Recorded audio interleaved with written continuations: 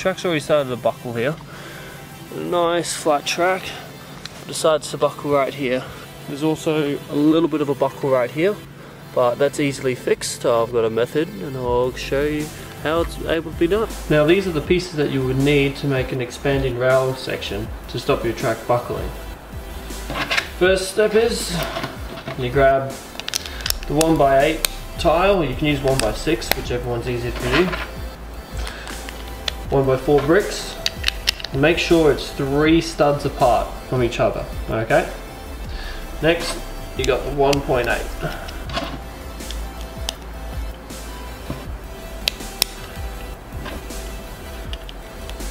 Now once we got all this done, so it should look something like this, you get your section of track, put the grill on, or 1x2 tile,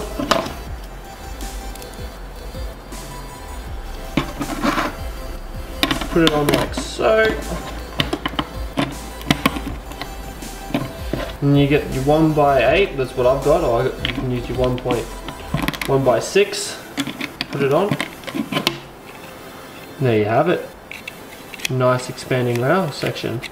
And have those, if you don't have those 1x1 bricks, your track can unstable, so it's recommended you have these 1x1 bricks on your plate.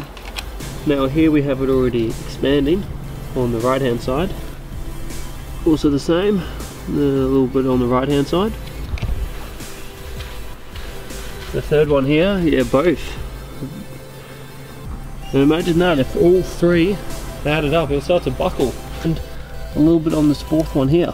So, even though it's not a hot sunny day today, a cloudy warm one, it still expands quite a little bit. It does make that bit difference, so you can still run your trains. We'll get this train rocking and rolling.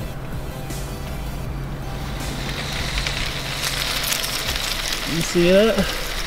Has no problem whatsoever.